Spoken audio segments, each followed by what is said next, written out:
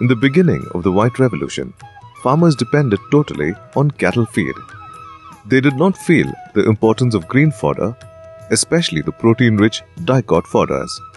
Even today, traditional farmers of Malnad parts of Karnataka use paddy straw for their cattle, which is not advisable. But now, the bigger dairies are giving equal importance for fodder cultivation in the planning stage itself. That has shown the way for success. Fodder requirement of the animals is 2.5% of its body weight on dry matter basis. Out of that, 1/3 is dry fodder and 2/3 is green wet fodder. Out of the total green, 25% should be dicot herbage and remaining 75% is monocot grass. Dry fodder is a must even if you have enough green fodder. If only green is fed, the milk yield drops and animal becomes lean. Do not use paddy straw. Oxalic acid in it will drain off calcium from the body of the animal. Jawar, ragi, wheat straws and all dicot crop herbages are good fodders. Give the fodder twice a day in the morning and evening. Feeding throughout the day is not a good practice. If the food is not masticated well, it goes waste. Hence it fails to reflect in milk yield. Chaff the fodder, otherwise a stem with more nutrients will go waste.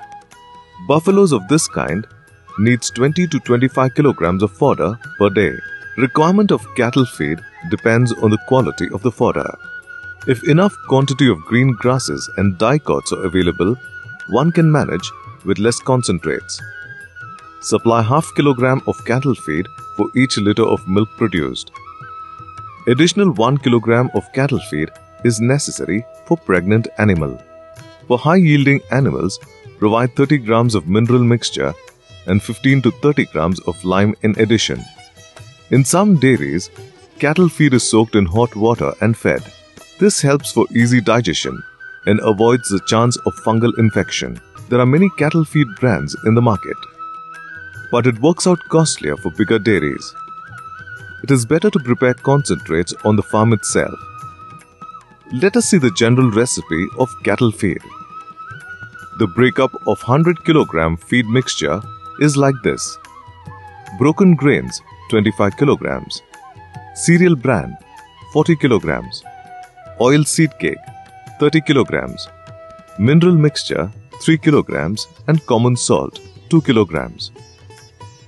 For buffaloes, give additional quantity of oil seed cake to match its high fat content of the milk.